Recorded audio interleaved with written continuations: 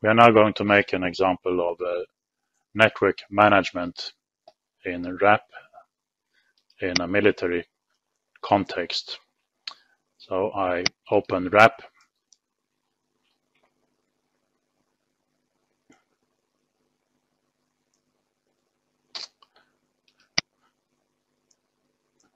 First with an empty project, and then I will select a prepared project that will make it quicker for me to demonstrate features of the network management function. This project contains a military command structure, multi-level. Highest level is division, then 3 brigades. Each brigade has 3 battalions. Each battalion has 3 companies. Each company has 3 platoons. Expanding this in a tree view, looks like this. No, not there. That's one. That's the one. That's the one. That's the one. So at the platoon level, the lowest level, there is one radio station, the platoon commander. At the company level, there is one radio station, the company commander, and in the network, in that group that we have created for the company, there are 3 stations. Having a look at the networks in the project, this is the list, complete list of networks. If we start at the lowest level, these stations are part of the company network 1333. So it has a master station, company commander, and 3 platoon commanders as subordinate stations. And battalion 133 has a battalion master and 3 company commanders as subordinate stations. Having a look at this in a comprehensive matrix form, it looks like this. And here we can reassign, we can take out stations of the networks and make them free to assign in some other network and so on. So this matrix can be used to define the complete military radio network structure, which with radio networks and military units. It can be printed to give an overview of what is going on or what has been defined. So we select green for the master stations, stations that are assigned to the nets will be now shown in yellow, and stations that are not assigned to any net will be red. But in this case, all stations are assigned, so I don't think we'll see any red stations. I generate a PDF file of this in order to display it in a PDF viewer. So this is the way it looks. For instance, the company 1111 their network contains these 4 stations, with the master station, the company commander of company 1111, and the platoon commanders as subordinate stations.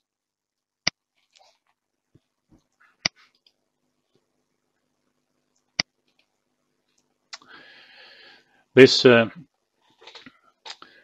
I can move this complete structure in the map by dragging and dropping, because in this case we have related them to each other geographically, and that is sometimes interesting to be able to do that.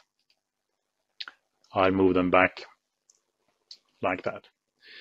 Now the continued demonstration assumes that this division is to operate in an area, and the frequency of operation is in the 30 to 88 megahertz band.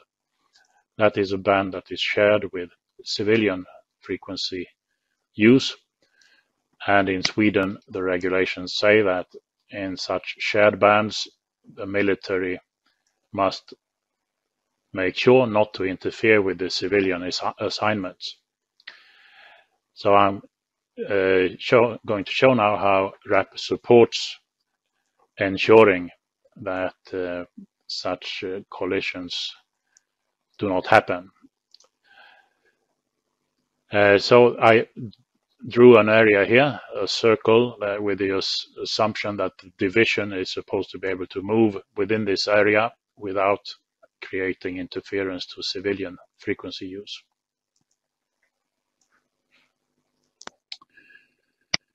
We will create a channel plan.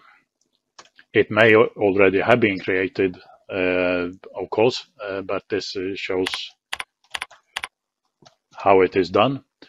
In the 30 to 87.4 megahertz band, channel separation is 25 kilohertz. On the radio stations here, they have 20 kilohertz bandwidth. It is a simplex channel plan.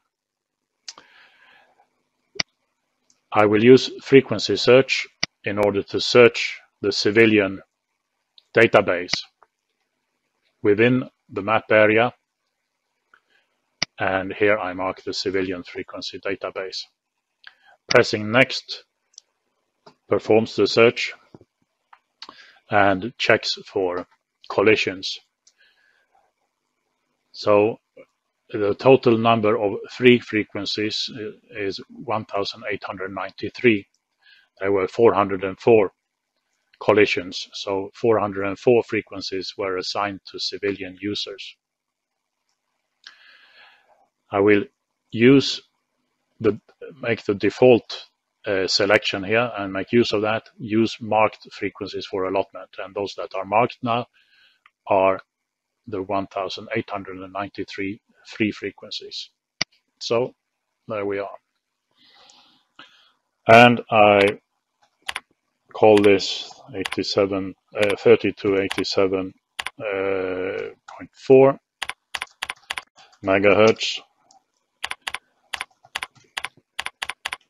coordinated division 1 in this area, Östergötland, which is the county where we are located. Okay, it is saved. Now that is the one. I've done this before, so we already have one there. But this is the one I made now. Okay, this complete command structure with all its networks contains 40 networks. And we can assign frequencies to them. I can do it straight away, picking from this plan without further checks or anything. I can use, so let's go ahead and do that. I go to the networks in project. Here we have networks in project. Right click, make quick frequency assignment. Then I select that plan.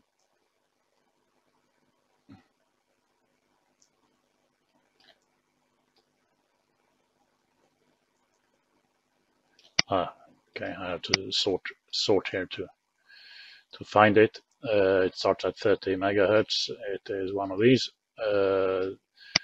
That one was the one I created now. So we'll make use of that. Here I can assign one frequency to each, set all main frequencies to 1. Yeah, I've done that. And let's do the same for the reserve frequencies.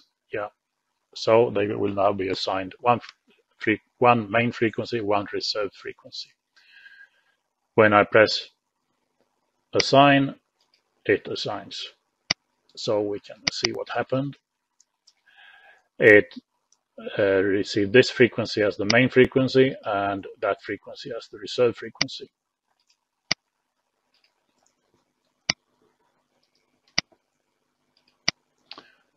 Another way to refine this a little more is to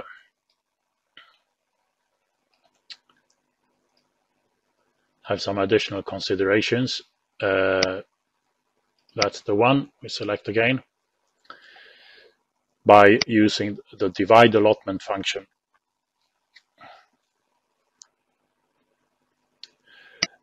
This will then operate on the frequency need. We have defined it to require one frequency, one main and one reserve frequency for each level here, division, brigade, and so on.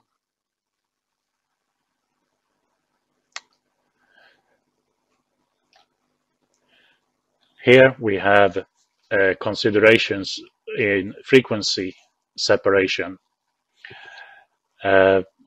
So division frequencies are to be at least 100 kilohertz apart, brigade frequencies at least 100 kilohertz apart, and so on. These can be changed. The purpose of these additional conditions is to ensure a sufficient frequency separation to allow movement, the dynamic situation where the battalions, different battalions move and come close to each other.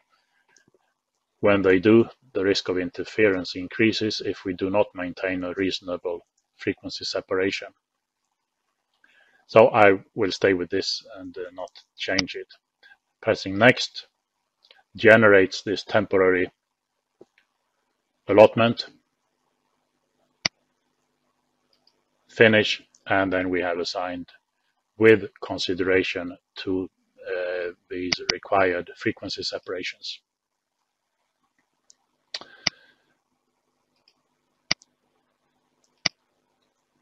Okay. So this is a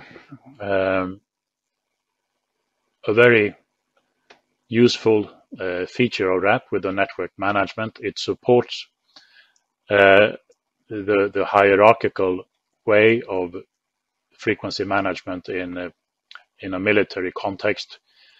At the central headquarters, that's usually where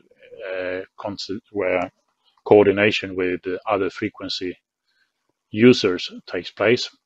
So there we make the coordination with the civilian users.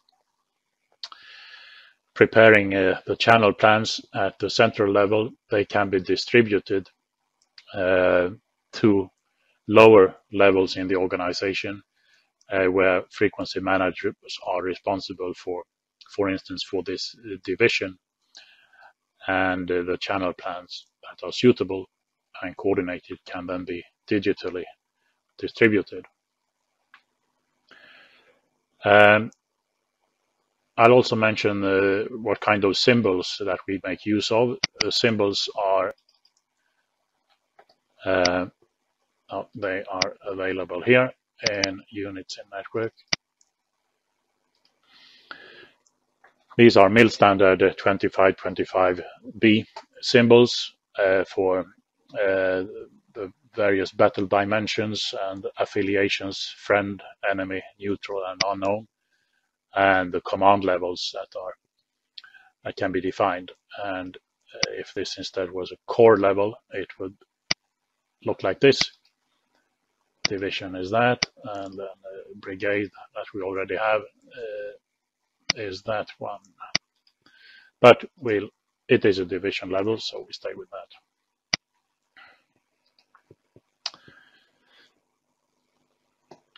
Okay, that completes this short presentation of network management in RAP.